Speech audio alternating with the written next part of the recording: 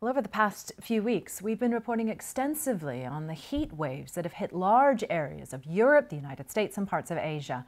Well, now, leading scientists have told the BBC they're concerned by the recent run of new climate records being set, saying the speed and timing of them is unprecedented. Some fear we're already witnessing worst-case scenarios. Georgina Renard explains.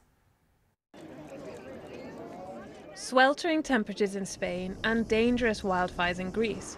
Millions have struggled through powerful heat waves around the world in recent days. Now, scientists are poring over a run of climate records that have not only been broken, but smashed. And alarm bells are ringing. It's true to say that the climate models that we have do a very good job of predicting the climate system, but in a kind of larger scale. So, the fact that we're seeing the world warming because of greenhouse gases is not unexpected. But seeing some of these records being broken, these marine heat waves in the North Atlantic, the severe decrease in Antarctic sea ice was not expected. And it's something that we're going to have to work to try and understand. And this is why they're worried. For decades, the global average temperature has been getting higher and higher. Then in July this year, it broke through 17 degrees for the first time. The record for the hottest day on Earth fell not just once, but 3 times in a week. And it's not just the land that's hot.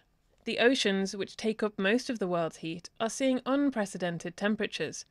The North Atlantic and seas off the UK coast are up to 5 degrees hotter than average. And there's another worrying abnormality. Sea ice in the Antarctic is extremely low for the time of year, 10% lower than usual.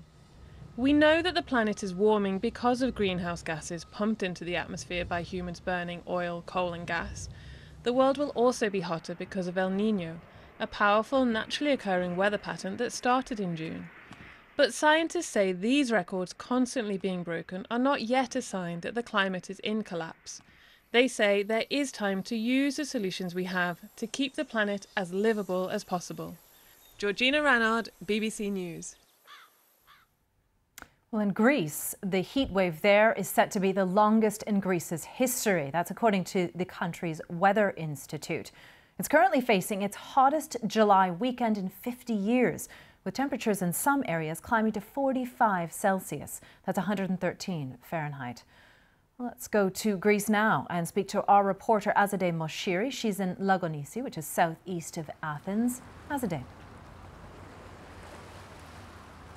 Celia, it's extremely hot here in Greece. You can tell by the heat around me. If you were here, you'd feel it was scorching. And of course, it's making it even difficult to see you right now. That's how bright the sun is.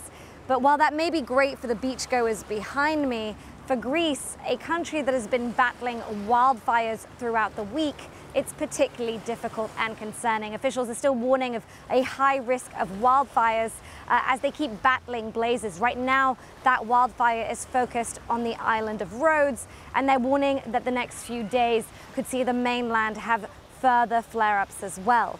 Now, away from the wildfires themselves, for people in the city of Athens, for example, they could be experiencing temperatures in the mid to high 40s for 6 to 7 days more. And for people who work in the Acropolis, that is unbearable. That's why archaeological sites like the Acropolis are going to be shut between noon to 5:30 p.m. To protect the workers as well as tourists. Azadeh, and so regionally, where are we looking? I know that Greece has really been struggling, but this has really been, millions of people around the world have been struggling with the heat in the past few weeks.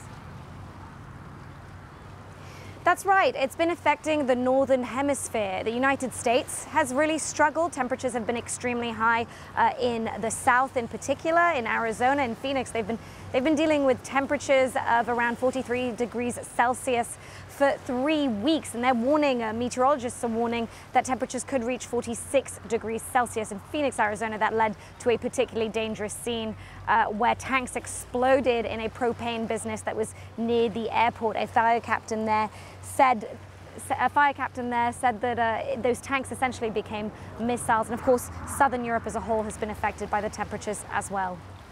Okay, Azadeh Moshiri, thank you for speaking to us. Staying with the climate, the number of people known to have died in recent flooding in South Korea has risen to 47.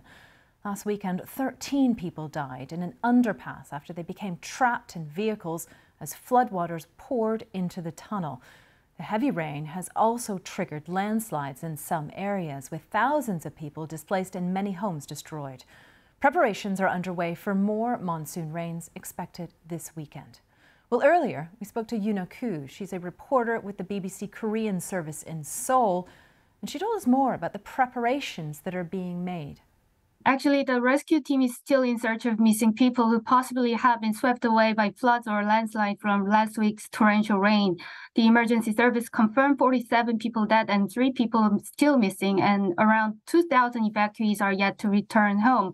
And now we are seeing another big monsoon period, and starting this weekend, and local governments and relevant ministries have been inspecting sites that are prone to floods, such as riverside walkways, slopes, and underpass. Also, they are making sure whether drainage facilities are operating properly. We can say that it is kind of unprecedented, but we cannot be sure because monsoon period is not officially ended. But it is not raining in Seoul right now, but people in the southwestern regions are already starting to see some droplets since Saturday morning.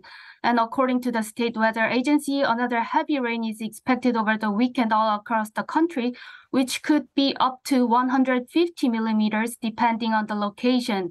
And according to the agency report, this shows that this year's monsoon period started from June 25th, and the average precipitation recorded 591.1 millimeter as of last Thursday. This is the highest number ever recorded within the same time period, which is more than twice the average.